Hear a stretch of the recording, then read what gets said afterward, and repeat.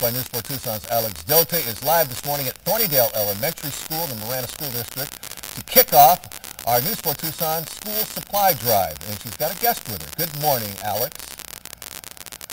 I do, a surprise guest. You're going to have to wait like 30 seconds until I introduce him. So I just want to let that suspense settle in. Everybody just think of who it might be. It's somebody very cool. So just wait for it.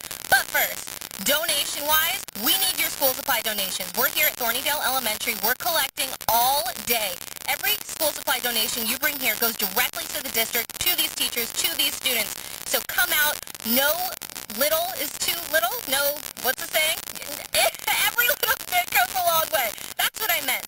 And here to explain it more, and he's probably a little more, with it, has more coffee this morning, Sergeant Criswell Scott from Marana PD. Good morning. Good morning. It's early. It's early. I know it is early. Thank you so much for being out with us.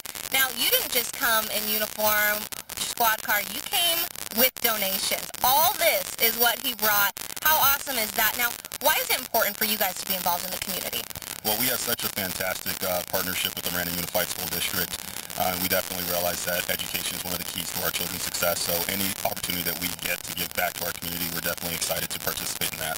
Awesome. Thank you so much, Sergeant. And 18 schools, photographer Andrew handing these to me so I don't forget. 18 schools here that need your donations.